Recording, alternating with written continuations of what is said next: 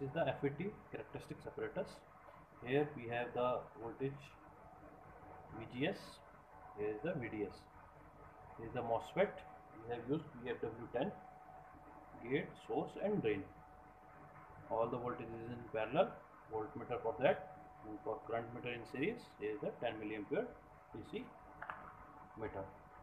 All the connected lines is interconnected, and for dotted you have to connect. Negative goes to negative. Voltage, you see the voltage VGS. Connect the voltmeter, and dotted line you have to connect with the patch codes given.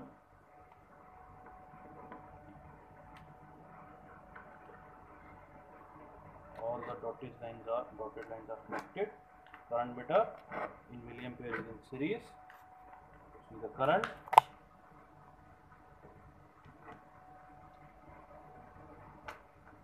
And VDS in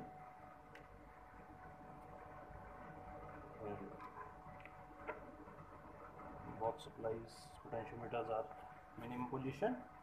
Here the manual theory for the manual, and for procedure there is the patching diagram over here in the manual.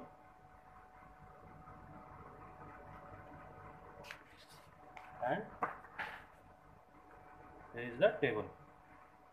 You have to set the VGS different voltages, increase the VDS and note down the ID, and make the graph between VDS and ID here for a constant VGS.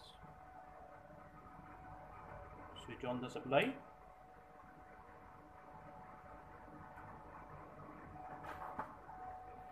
Set the VGS at any value.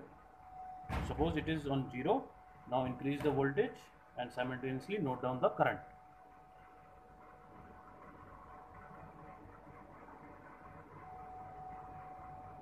Now you can see clearly current is stable, stop, and voltage of VDS is increased.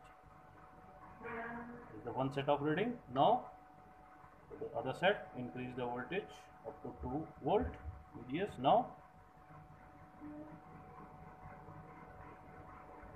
current is stopped at lower value. The graph is the same. No. Other set of reading, increase the VGS, note down this voltage and current, and you see current is stagnant or stopped, but voltage of VDS is increased. Hence the FET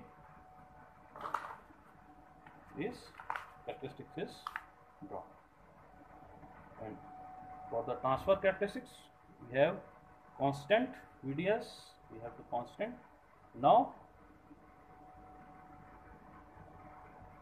increase the VGS, or you can say in negative form, and ID. Now what will happen? It will increase and ID will drop to 0 at constant VDS. This is the transfer characteristics of the FET.